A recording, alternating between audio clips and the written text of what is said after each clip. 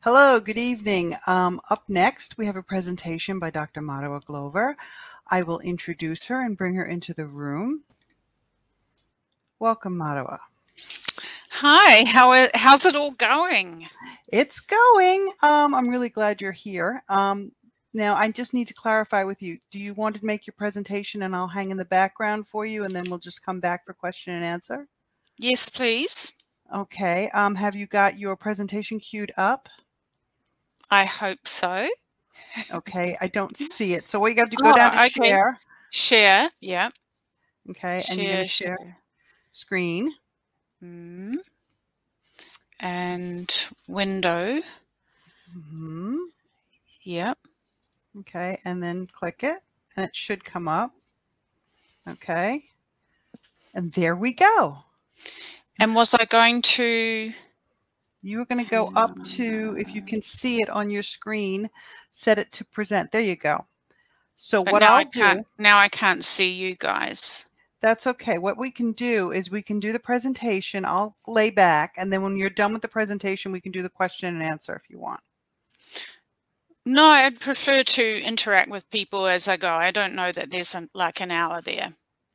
Oh, okay. So we got to make the screen a little bigger then so people can see it, because I'm pretty sure that that's going to be real hard for people to see.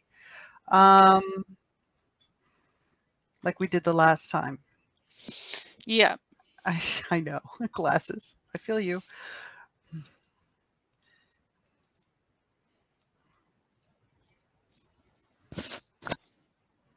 Okay.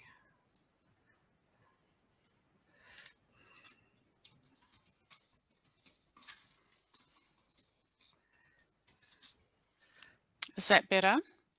I'm asking to see. I don't know if they can see it better or not.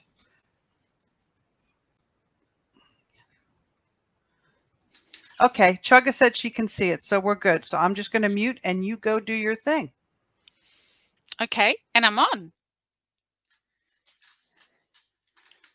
Am I? Hi, everybody. I presume that I'm live. Nancy, you're going to give me a thumbs up there? Right. Live. Okay, thank you. I needed some kind of count-in. All right. Well, I hope that the session, the whole day has been going really fabulous and everyone's learning a lot and discussing the issues we're facing. So what I wanted to share with you all tonight was the perspective for Indigenous peoples. And earlier on this year, I published a large report, big, thick report on smoking prevalence among all Indigenous peoples in the world. But anyway, first, and I'm going to talk about the relationship of the Framework Convention on Tobacco Control, the United Nations Declaration on the Rights of Indigenous People, and how the framework FCTC is ignoring the rights of Indigenous people. So I just want to go through that. Now, the way that I would like to do it is if you have any questions or comments, then, you know, throw them up as we're going along. I'll try to keep up with what's there, and Nancy can pop in and let me know if there's anything that I'm missing. So first off, who am I? And sorry.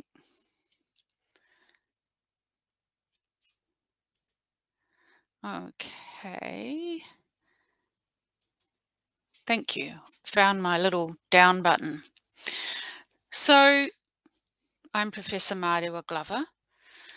I began working in community health in Victoria, Australia, actually, in about 1988, and then ended up coming home and began working in public health and on tobacco control work in 1993. So if you didn't know, New Zealand was the first country to pass a comprehensive smoke-free environments law, and that was in 1990. The Public Health Commission was set up very soon after that as a separate kind of government agency, but with a commission of independent experts reporting to, actually directly to, the Prime Minister at that time. So I was just a junior policy analyst and was put to work on a number of issues. Tobacco control was one of them. I am Indigenous myself, and so it was just wonderful to be able to get to work for our people on trying to improve public health. And tobacco, of course, reducing the harms of smoking, that's one of the biggest killers. At that time, we used to say 450 Māori a year were killed by smoking tobacco, diseases and exposure to cigarette smoke. So in 1999, so this is prior to the Framework Convention on Tobacco Control, in 1999, I was very lucky to attend, on behalf of the New Zealand Ministry of Health, a World Health Organization Framework Convention Tobacco Working Group. Now, these were working groups that were set up prior to the actual establishment of the FCTC in terms of it being ready for any nations to sign it. That working group that I went to was consulting really on how the Framework Convention on Tobacco Control could reduce the harms of tobacco for women and for youth. And that was in Japan. There were over 500 delegates there from over 50 plus states. So it was really quite an amazing conference as such. We worked on sections basically of a draft framework and would work in small groups and then put forward, the hours that were spent sort of not arguing but discussing words, which word should be used. And of course, there were many, many women from marginalized groups, from low-income countries, and it was wonderful to meet them. And I obviously put forward that we need to be thinking about Indigenous people as well. But at that stage, the word Indigenous never made it through into any final wording. At other conferences I went to, world conferences on tobacco or health, in the pre-FCTC days, there usually were sessions, again, consulting, giving people a chance to put their sort of point of view forward in terms of the wording and what the FCTC should do and what we're going to make sure that it does. So again, I remember going to one of those meetings and putting my hand up and saying, Indigenous people. But again, the word Indigenous did not make it into any either summary of these consultations and therefore proposal or recommendations to the Secretariat. It wasn't until much, much later that the word Indigenous got a mention, but otherwise it just got subsumed under the term minority group. So that's a bit of my background, quite a long history in tobacco control, almost consistently full-time, mostly full-time since 1993. And at this point, I want to go over my disclosures, and I have never received funding from any tobacco or vaping product company. Many, many years ago, over 10 years ago, I did receive some fees for consulting with GlaxoSmithKline and I can't remember the other company here, around cessation medicines when they were first bringing them into New Zealand, and how could they make sure that the products were accessible for Māori. That was a long time ago. My centre, however, now is funded by a grant from the Foundation for a Smoke-Free World. I have a centre grant, and the study I'm going to be presenting on tonight was funded with my grant from the Foundation for a Smoke-Free World. And they are a US non-profit 501c3, a private foundation set up in the US, and they do accept charitable gifts. They were established with a donation from Philip Morris International, but under the bylaws of that state and the pledge document with Philip Morris International, the foundation is independent from Philip Morris and the tobacco industry as a whole. Under the terms of my grant agreement with the foundation, the work I do is editorially independent of the foundation. That is, the work I do is not commissioned by them. It was researcher-initiated ideas. As I always have in the past, cook up a research project idea, and then I put into contested funds for the money. And in this case, I won funding for those ideas. They are mine and my team. So the contents, selection and presentation of facts, as well as any opinions that I express in this presentation and discussion, they're my sole responsibility, and under no circumstances should they be regarded as reflecting the positions of the Foundation for a Smoke-Free World. So I hope that that is clear. Now, going on with the study that we did. Now, this is a very old picture of the banner up there, the World Health Organization Framework Convention on Tobacco Control. And I know that you have been seeing other presentations, and you may have gathered by now that the Framework Convention on Tobacco Control is not actually a World Health Organization treaty as such. It's a United Nations treaty. And the word convention, if we just break down those words, convention is a treaty. It's a binding international agreement, although there are some things in it that are binding in a general way. That's why the framework part of the title, there are broad areas of action, and countries that become signatories are committing to those broad areas of action. It's not like the detail. There was enough room for countries to tailor those broad sets of actions, which might be you must legislate, bring in law around smoke-free environments to protect people from the exposure to secondhand smoke. Bring in regulations and laws around taxing. So there's a broad area. And then countries had enough freedom to apply that tailored to their own local circumstances and abilities. So, and the protocols, there's different parts of the framework, the actual treaty itself, there are protocols and there are articles. And over the week, I'm sure that you will get to hear about the different articles. Some of them particularly relate to consumers of products, and some relate to, I'll be talking tomorrow about Article 5.3, which I'll talk about tomorrow.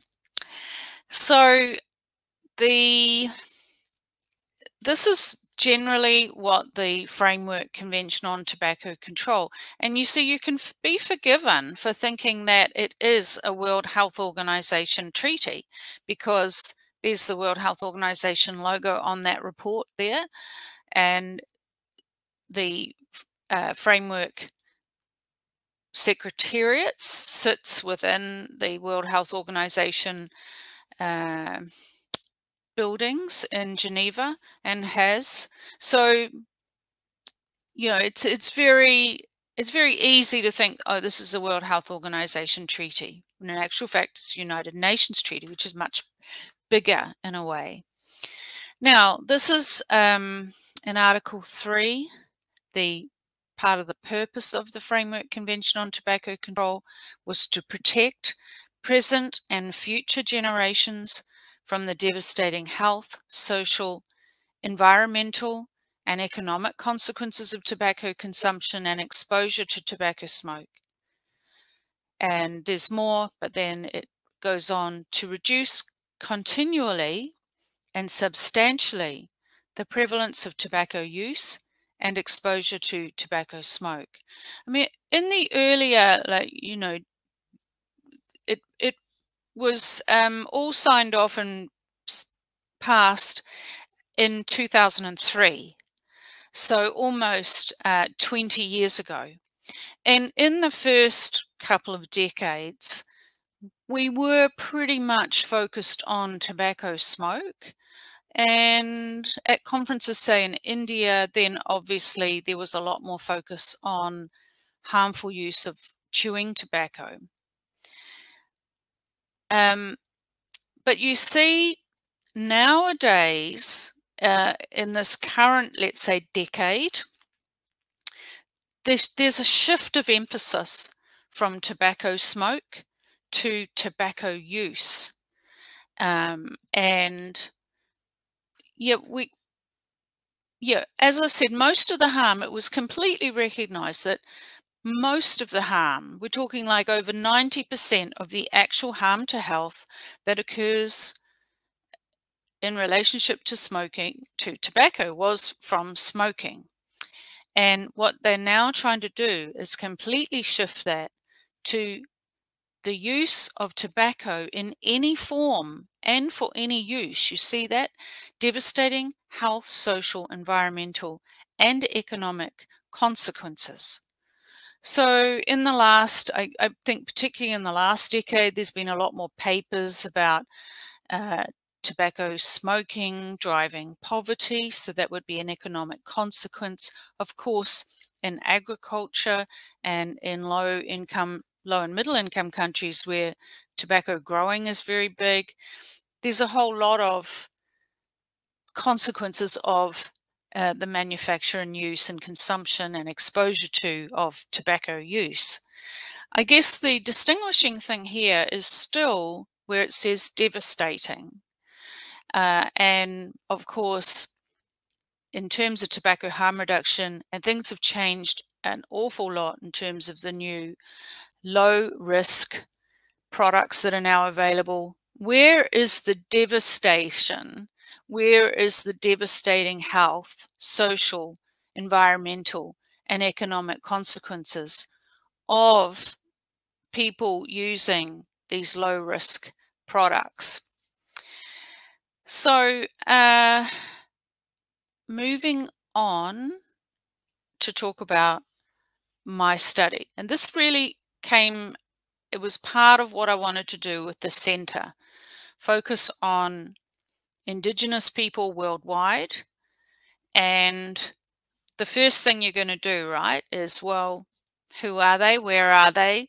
How much do they smoke? And that's what we began to look at. But it was a pretty big job, so it took us a while. There are about 6% of the world's population are Indigenous. That's about 476 million people. So it's not a small thing. I mean, just in New Zealand, Māori are around, a country of 5 million, and there are about 750,000 Māori. We make up about 15% of the population, so that's actually quite large. Whereas Australia, the Indigenous and Torres Strait Islander population make up about 2% of the total population. And that all goes to how hard it is to fight the invisibility of Indigenous people. So there's about 6% of the world of population are Indigenous, about 476 million people, and disproportionately overrepresented among lower income and marginalized groups. Not everywhere, but it's a common thread. So just want to talk to you now about the findings in my report. Just to define Indigenous people, what do we mean by Indigenous people? We're referring to tribes or ethnic groups who were living and holding sovereignty in a particular geographical area prior to another group moving in and gaining dominance politically and taking over the governance of that region or country. I can't tell you this, I mean, obviously it was going to be of interest to me, but I really think and encourage you to have a look at my report, because apart from it's being quite easy to read, it was fascinating. There are just so many countries where colonization has occurred. And in New Zealand, we just tend to talk about Māori being colonized in Australia, and the First Nations peoples in Canada, and the Native American people. You know, so there's kind of like this group of 5 countries that talk about being colonized in a very similar way. But in my report, I give for each country, there's a 2-page spread with details about where in the world the country is, the location, how large a geographical area the country takes up, generally what the climate is, and the population, who the Indigenous peoples are. But then there's a little paragraph which is about this, you know, were they colonized, like who was there first, and then who moved in and who took over control, what kind of government exists, and political system. I think that's important for determining how policies get made. There you go. I've found another way to change the slides by touching the mouse. And then I tried to put the smoking prevalence and also whether or not the country has ratified the framework, or is a signatory or ratified the Framework Convention on Tobacco Control, which is why this study is important to the topic of your scope over these next few days. Where do you stop? You know, this is a question that's been raised for me. How far back did we go? So we went back, I guess, as far as around the time of the Ottoman Empire, so around 1500, and came forward from there. And studying the whole world like that, I got a very good picture for how boundaries expand and contract. So the Ottoman Empire grew and took over more and more land and surrounding areas, and then you know, people revolt against that, fight back, regain their land, etc., and it contracts. So in recent times, we obviously have seen this with the Russian Federation. So they were growing and taking over more and more areas and then contracting. Right now, we see I guess China is in that expansion mode. And you just get a feel, well, I hope you do, from the report, if you read through and you read that little paragraph about who came in and when they came in and took over. There's different forms of colonization as well. So sometimes they didn't just, like, you know, completely take over. In New Zealand, we had a treaty, not that that stood for very much at the beginning and over the years, but it gives us some base to fight back now. So constantly boundaries are changing as well. Yeah, and like in the entire African continent. And so you can't just show a map. So here's a map, a global map from National Geographic. You can't really apply current country borders, because over history those change due to war and merging, and you know, especially with war, where the winning countries then divide up the spoils and, you know, give some to, well, you can have that bit and we'll have that bit. So it's just fascinating. Many Indigenous peoples and right across the world. And I do kind of feel that it is a struggle to capture any kind of interest in this. I suppose because in many countries the Indigenous people are a small minority group, and I think that there's just a constant sort of fighting of invisible, but we're just rendered invisible constantly. So I see there's thanks, Paul and Hinaj. Now, so obviously Indigenous peoples around the world have organized and have fought for hundreds of years, and it's just an ongoing, and you'll see that in that section for each country. And please even just look at the country you're in and what's in my report.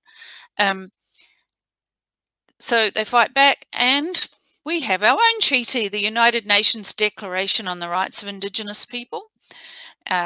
Just going to refer to it as UNDRIP from here on. Now,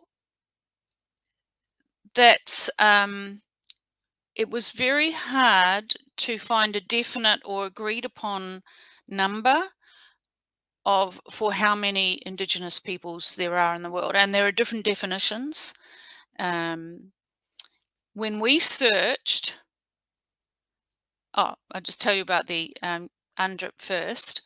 So that's all about, there's quite a little booklet here, again setting out all of the articles. It's similar, you know, it's a United Nations treaty, so it has a general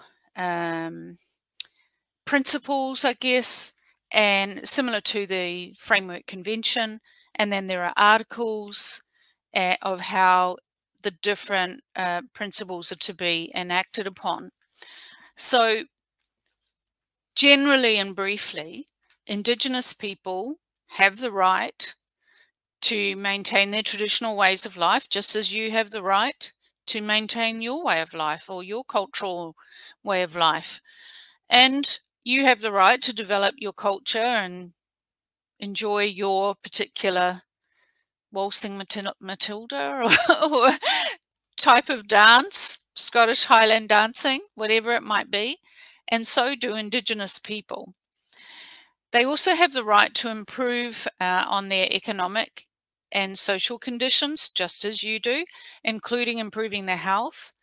And the states that have taken over and hold political dominance in the countries where these Indigenous people resided and still do reside, not in all cases, the states have a responsibility to assist Indigenous people in that development and in pursuing their desires. Now, information and sovereignty over that information, data, is an essential need. And that's recognized within the Framework Convention on Tobacco Control. In fact, it's part of that Empower, the Bloomberg framework of how to implement the FCTC, monitoring, collecting data, reporting. Every country has to put in a report. These are all online, and you can, that's where I got a lot of the information that's in the report. You go to the Framework Convention, World Health, their website, and you can look up the actual report that all the countries put in, which is very interesting. It's a bit of a tick box, but they're supposed to say the prevalence and how many, they even now say how many people use smokeless. They may now be asking about other harm reduction products. So that's one place to look for the data that you might be interested in as well. Now, so we looked for where all the people were, what countries, who they are. There are just thousands and thousands of tribes, so that became a very huge job. I think in Australia there are over 500, and you know, in First Nations there's over 600 tribes. I didn't really think about that when I started out, because in terms of Māori, I mean, we are a tribal people, and you know, my tribe is, say, Ngāpuhi, from up north of New Zealand, but we tend to be referred to collectively as Māori. So there are many, many tribes. I kind of went, well, I'm happy to find any data on smoking prevalence for Māori or for Australian Aboriginal people collectively or First Nations people in Canada. So that was the first step, to look for smoking prevalence data. There wasn't much. And I've just recently submitted a paper to a journal, which is quite interesting.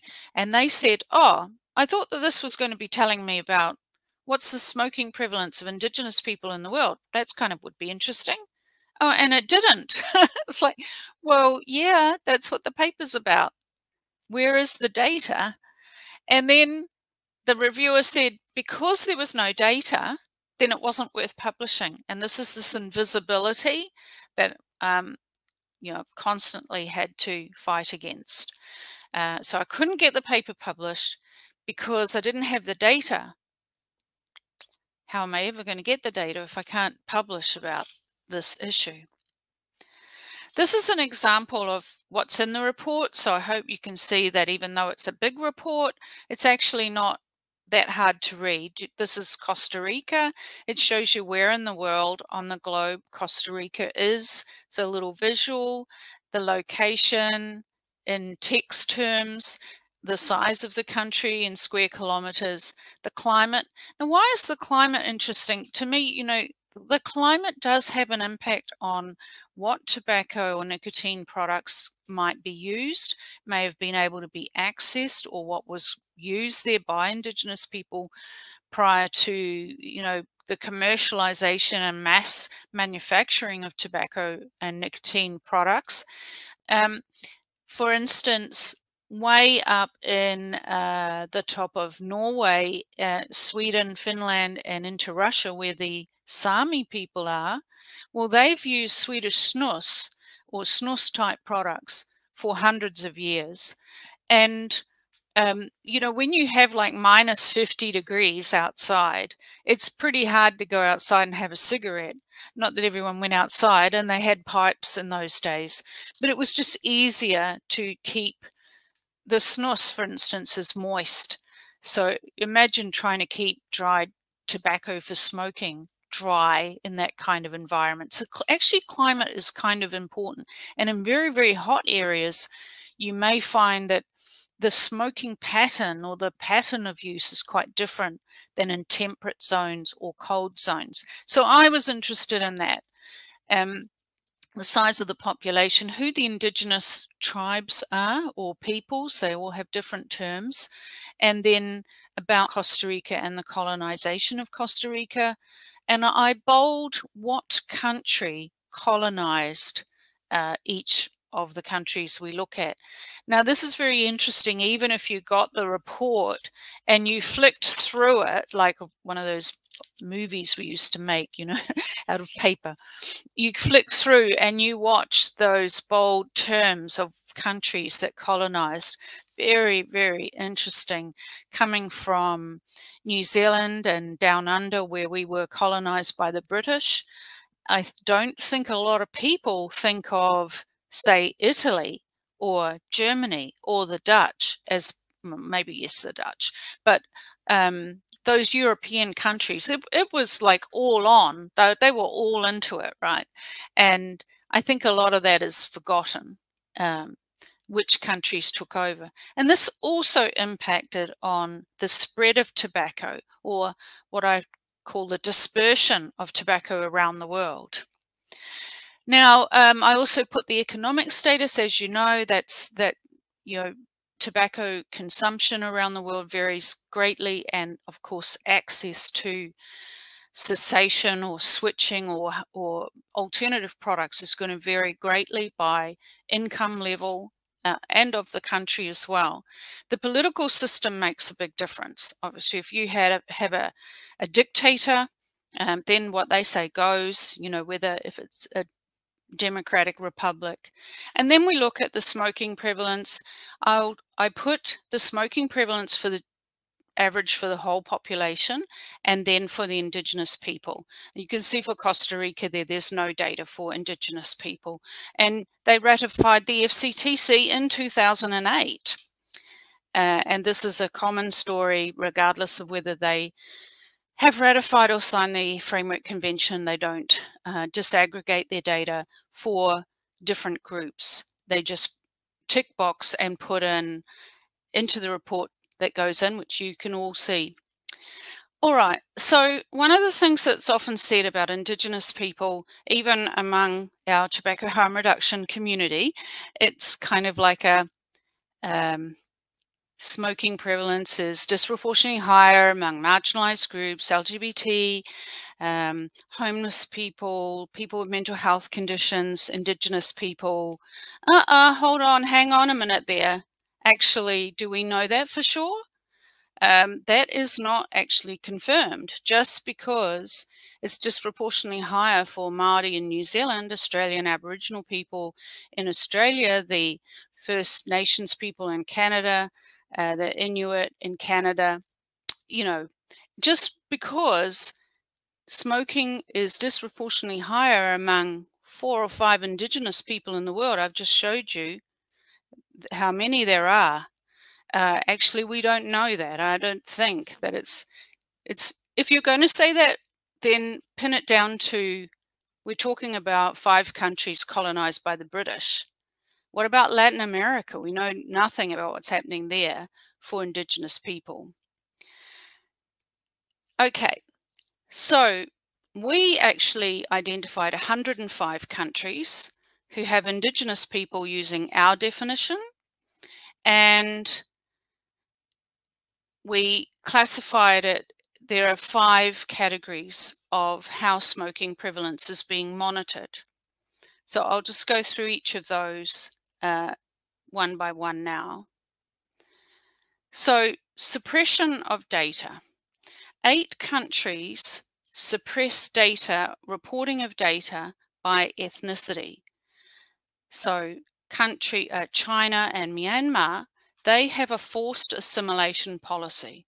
So you can't have your own ethnicity. So from time to time, some countries will do that in their expansion mode. Some countries refuse to recognize the existence of Indigenous people. And there are still some Indigenous peoples who are at threat. Yep.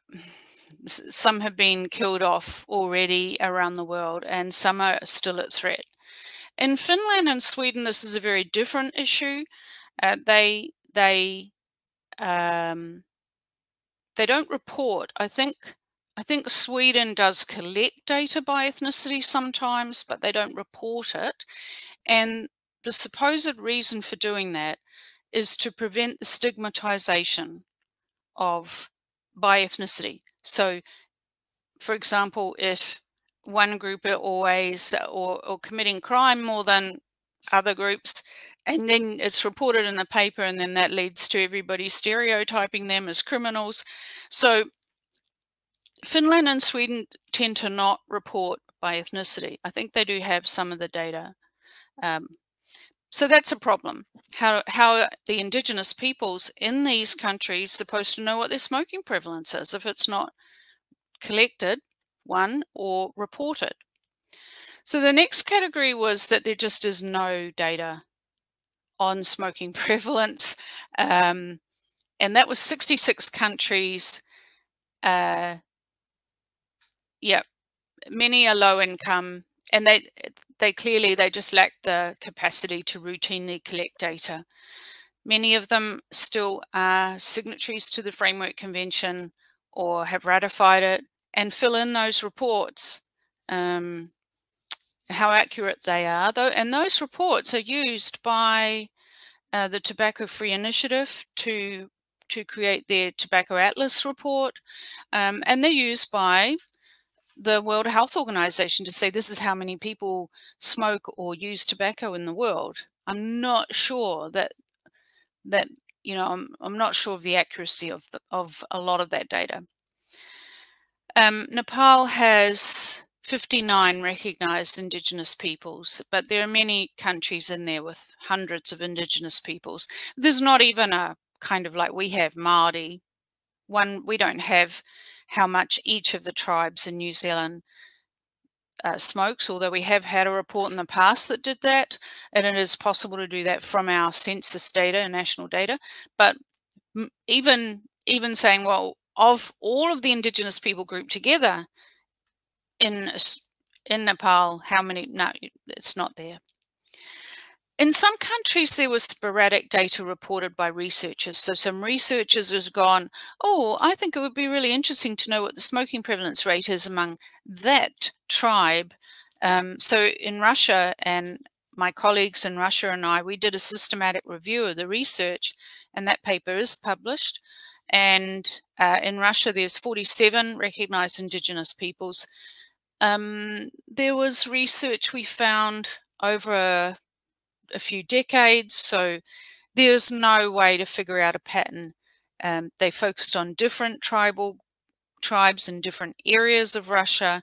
They don't ask the same questions. Sometimes it was really, really high for men and women, and in other areas they would report a lower rate. There was no consistency, and we just can't say.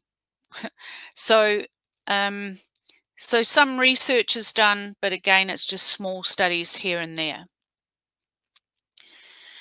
Now, in 17 countries, the Indigenous people are a substantial majority. You could say, well, why did I include, say, Samoa, for instance? But we looked at countries that had been colonized or heavily influenced by, say, America or Britain. And this is the thing, in some countries where they were colonized, the colonizers didn't actually want to go there. They don't actually want to live there. They just want to suck all the resource out, you know, whether it's sugar cane or use that country and the peoples to grow something. And you just have a small kind of colonial outpost. Now, you know, Taiwan is a very interesting one to read about because of its strategic position in the world, in the sea. So that was interesting.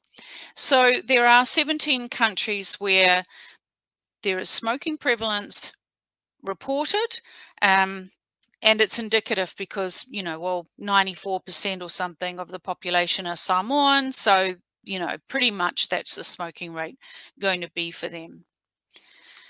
Okay, so here's Samoa. 90% of the population of Samoa are Samoan, and in 2018, in the 18 to 64 average smoking prevalence rate was 32.3% for males and 13.9% for females. I suppose what I was very interested in, you know, you clearly have the influence of a colonizing or helping nation. And these colonizing nations, you know, tobacco was at the forefront of that colonial push into a country. Alcohol and tobacco. These were primary products. They were that the colonizers could trade with. Plus, they happened to have a good return rate, you know, like trade with this. Oh, and they like it, and they're going to keep coming back. Yeah, and just fascinating how tobacco and alcohol particularly were used in the colonization of countries and in trading with Indigenous peoples and what they traded for. Now, just on that point, in tobacco control, most of the focus and of the Framework Convention on Tobacco Control was that it's the tobacco industry. The tobacco industry did this. The tobacco industry created that big machine that made mass manufactured cigarettes and spread it all around the world. And they did that with marketing and advertising, and they hooked people in. And so the whole story within tobacco control is that it was the tobacco industry. But actually those companies, those multinational huge tobacco companies, which are really overshadowed by, say, China tobacco, Japan tobacco, so state monopoly, state-owned tobacco companies, they are actually relatively new. If you start going back to 1500 and looking at, and we've just seen recently a report of research projects saying that tobacco dates back, human use of tobacco dates back over 12,000 years. So in my research for this report, I found 8,000 years, and now there's research suggesting it's over 12,000 years. Well, I'm sorry, Philip Morris and British American Tobacco, they haven't been around that long. And so there's a very, very interesting story of how tobacco dispersed from tribe to tribe, from Indigenous people to another Indigenous people. And there's a fascinating similarity between what, say, Indigenous groups or tribes deep in the Amazon who use tobacco, and then you find, hey, they're doing the same thing way over here in another part of the world. We don't know. It's a long time ago, but there's clearly a pattern of dispersion and sharing of a item of trade, how to use it, way before tobacco companies came along. There'll be another kind of radical thing that tobacco control won't like me putting out there, I suppose. Now, there are only 5 out of 105 countries have regular government-funded monitoring of smoking prevalence, collected by ethnicity. Only 5. New Zealand, Australia, the United States, Canada, and Fiji. Fiji's had a lot of, sibling support from Australia and New Zealand. Foreign aid.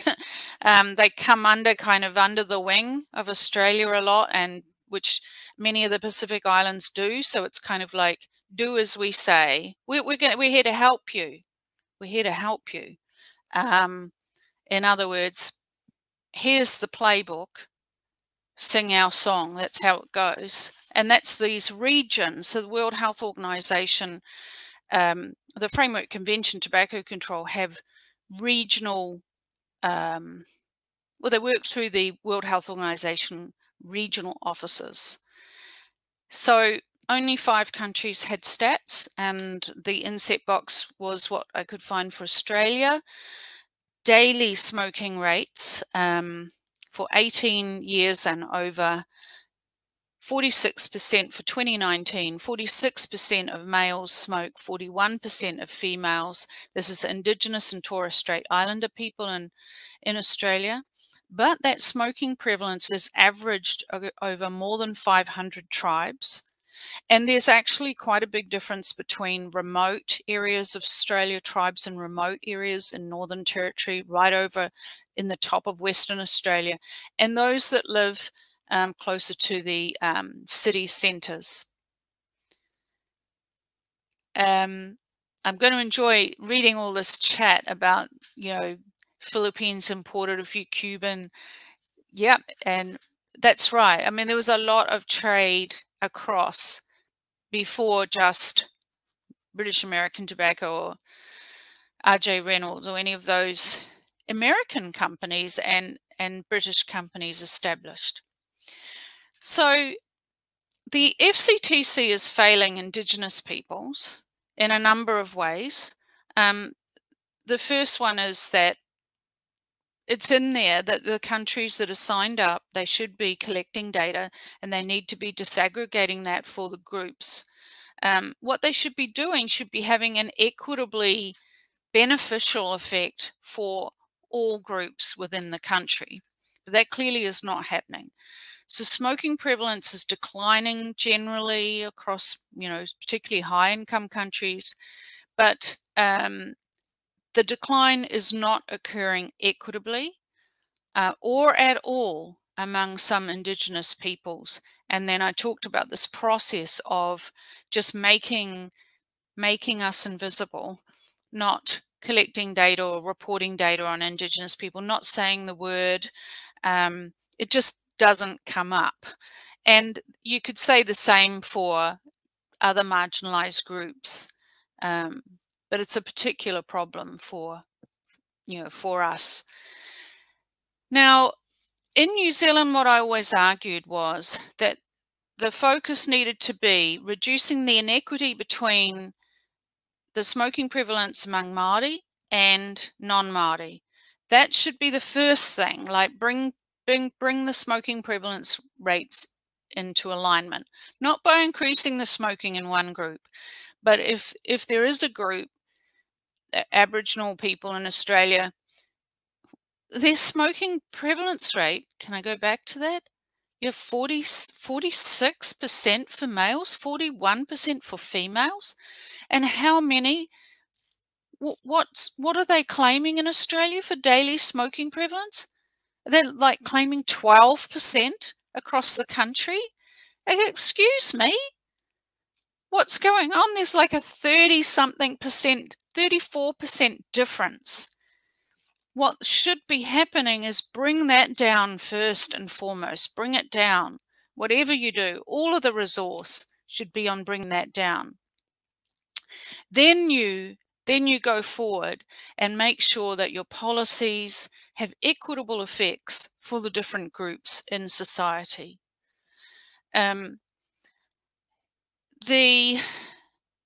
For Indigenous people and for varied cultural groups where you have massive cultural differences, there needs to be culturally appropriate interventions and smoking cessation programs or switching programs. But the FCTC sort of says that, it says you should tailor, to the country, and you should, and there in my notes I've got, they say they're deeply concerned about the high levels of smoking and other forms of tobacco consumption among Indigenous people. But the countries aren't doing anything about reducing that inequity. Even in New Zealand, the policy, it's always because we have our own treaty. So it's always said, oh yeah, Māori are a priority. We must reduce smoking among Māori. But you take our Smoke-Free 2025 policy, and to reach 5% by 2025, Māori aren't going to get there. What are they doing which is extra or reparative to reduce that? No. And the other thing that happens, of course, is that the unintended negative effects of tobacco control, they often experience disproportionately more by Indigenous peoples and people who are on low income. Now, I think I'm going to run out of time. To be consistent, now, all of the treaties, you can't have one treaty over here and another one over there that actually one undermines the other. The United Nations treaty should be working together, not undermining each other. For the Framework Convention on Tobacco Control to be consistent with the UNDRIP, the United Nations Declaration on the Rights of Indigenous People, the framework should only focus on that commercial mass manufactured tobacco products, not traditional. Traditional ways or traditional uses of tobacco should be exempt from the framework focus. Otherwise, it's a colonizing tool. It's a way of destroying and eliminating traditional ways of life and culture and songs and dances around tobacco and uses of tobacco that wasn't smoking, that was for healing or other uses. That's another study. The signatories and the countries that ratified the Framework Convention on Tobacco Control need to respect the rights of Indigenous people. There needs to be regular monitoring, disaggregation of the data by ethnic group, sex as well. It's not always, very, very different rates of tobacco use by men, between men and women, and also by age and living condition, urban versus rural and remote. Harm reduction programs, like reducing the harm, that's what the focus should be on, need to be determined, designed by, and run by and for Indigenous peoples, and you can say the same for other minority groups. They need to be culturally appropriate.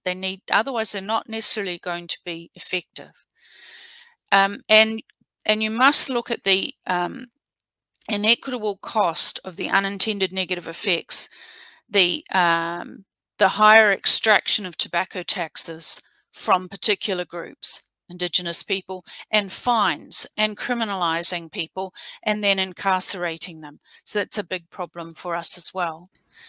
Okay. Nancy, do you want to come back? And have I got some? I'm here. I've just got to figure out how to turn my camera on. Hi there. I have 2 questions for you, believe it or not. Okay. First question, it was from Chugga. She mentioned this earlier, and I wonder if you can explain it.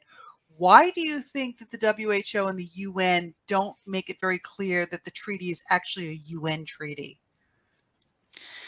I think that maybe the World Health Organization, 20 years ago had more, the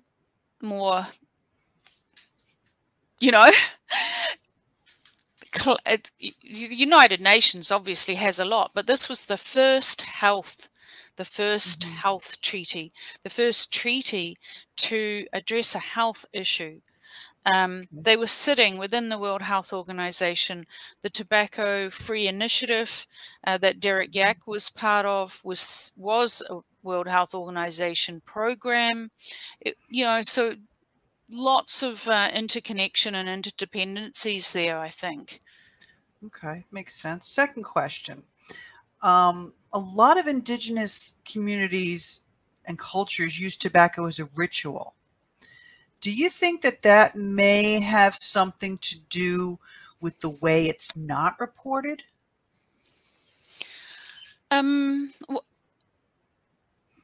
Indigenous peoples, and I have another whole study, which I just need to get written up, but it's a really huge area if you look at the history of Indigenous people's use of tobacco.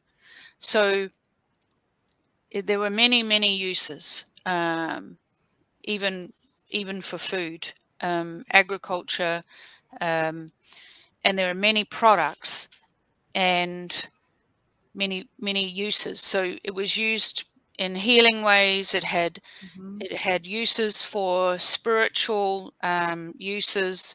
So yes, it was used in rituals, spiritual or cultural rituals, for cleansing, for warding off evil, for protecting people from viruses.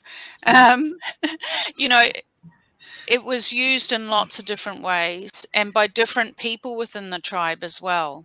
Yeah, no, I know that because I have a friend who's First Nations, and she used to explain to me about, her grandmother would make concoctions, and that there was ritual around the use of tobacco. And I always wondered, when you think about these, I hate to say it, establishment tobacco control treaties and things like that, they don't take that into consideration. They just, oh, it's bad, just like you were saying. Yeah, this is one of the reasons why there have been very few Indigenous people involved in tobacco control. So it used to be that all of the Native Americans were like, no, we do not agree with you. We do not agree with the FCTC because you're out to eliminate tobacco, and we have, and tobacco is a sacred plant to us, and we use it in particular ways. So you have to change your, what you're doing, and the framework wouldn't do it. It's been dominated by white Western Europeans, Americans, and British people. They wouldn't do it. So I've been going to world conferences since 1993, and hardly ever see any Indigenous people. The one in Chicago I did, but this was a real sticking point. So even today, a lot of the Indigenous people who are involved in tobacco control, the Framework Convention or the SRNT, the Society for Research Nicotine and Tobacco, they are, they have to agree to they sign up to that white Western colonizing agenda, and they push it, and they're hurting their own people. Either they don't know, they're junior like I was, and you know, there have been times, there were 3 centres of research focused on Indigenous smoking, one in Canada, one in Australia, my one in Auckland, and we all lasted around about the same period of time, and then suddenly, just strangely, we all got shut down at around the same time. Very weird. Funding issues. Yeah. But it's as soon as you start saying Indigenous or treaty or no, actually we don't want, no, our people actually don't agree with tax. No, this is actually harming our people. As soon as you do that, you're out. And so not many people in Indigenous in tobacco control worldwide, and the few that have been in there don't last. And the ones that are in there now, if they're accepted, it's because they're doing the job. You all had your words and your cultures for the Indigenous people who were recruited into the wars against their own, I'm sure. Okay, last question. Well, second to last question I have for you. We've got a little extra time. Do you think that the former colonial powers that, you know, colonized these countries and perhaps created issues should have helped to address the issues of the Indigenous peoples? Sort of. No, it's a kind of like harm reduction, you know, where people who use tobacco say nothing about us without us. Right. So there are very similar things, you know. I would say be like Indigenous and say, no, we want to do it for ourselves. You can help, but basically you need to, you know, they need to hand over the resource, and they need to develop your capacity, you know, like Chugga's got her master's and she works with us as a researcher, and you know, you guys need to develop your own capacity to do your own research. That's what Indigenous people want to do. We want to do our own research. We don't want a white professor from the UK coming here and telling us what to do, but that's exactly what's happened. And So and they won't ever let us, you know, all we get are, like we said, we have a saying, like, we're sick of pilots, you know, when do we get the plane? So we'll get a little bit of funding to run a pilot here and a pilot there. It doesn't matter how many times we prove that our program we designed is way more effective with our own people if we designed it and we run it and we work with our own people. Yeah. We never get to roll it out. I mean, I actually have got to roll out some programs, but then they just took it away and gave it to a white woman to run. And she crashed it. She crashed the plane, you know. And then, of course, that feeds that stereotype. Oh, well, you know, it always fails. Well, you know, the thing is, it's very disempowering to develop something and then have somebody hijack it from you when they have absolutely no understanding of where that program came from, why it was, you know, developed. It's colonization again, like, you know, it's colonization, and it's so insidious that, you know, trying to buck that is just like, it's an ongoing battle. Last question for you. If you had the opportunity to say something to the delegates at the COP9, what would you say? Resign.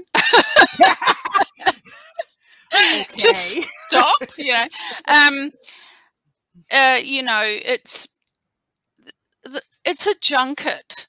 I put my hand up many years. I was like, you need someone to go to the FCTC, to the COP? I'll go.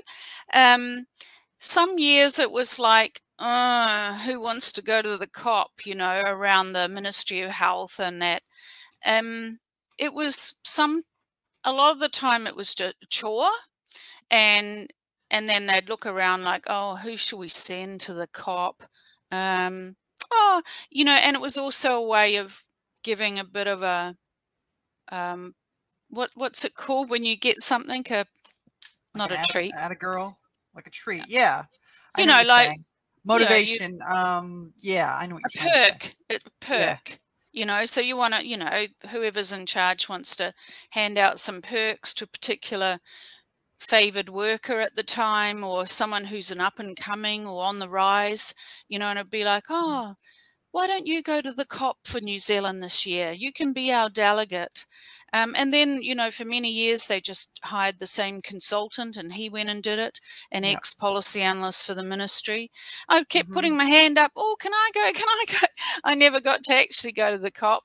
But I did see that it was seen as a chore. And I do think it's a bit of an insult to put a very junior person representing New Zealand. Why couldn't it have been Ashley Bloomfield? I know our Director General for Health. I know he's very busy, but he actually, and I'll talk a bit about the history some more tomorrow, he went and did a stint at the World Health Organization working on the Framework Convention. And I think it would carry a lot more weight if he actually presented New Zealand's position. And sometimes, don't recall if any politicians went, but, you know, sometimes it's a bit of a junket for them as well to get to go to Geneva. At the moment, of course, it's all online. So no perks and travel and Switzerland holidays. And chocolate and things like that. Thanks, Marewa. Yeah. Thank you. Okay. Thank you. I'll see you Thank you for tomorrow. letting me be part of your scope. Thank you for joining us. You guys. It's a pleasure. Thanks. See you tomorrow. Yeah. 10 o'clock, Okay. same time. Same time, same channel. Well, different channel, but yes. Yeah. Thanks, Marewa. Okay. Bye. Bye.